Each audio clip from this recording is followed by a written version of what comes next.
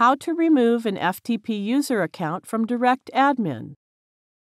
We assume you have already logged into your DirectAdmin account. Now, click FTP Management icon. Here is the list of FTP accounts, and this is the default FTP account. Please note that you cannot delete the default or main FTP account for a domain. You can only delete additional FTP accounts that you have created. Check the box to select the FTP account you wish to delete.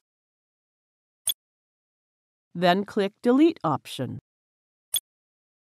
Click Delete again to confirm. Success! The selected FTP account has been deleted. Thank you for watching.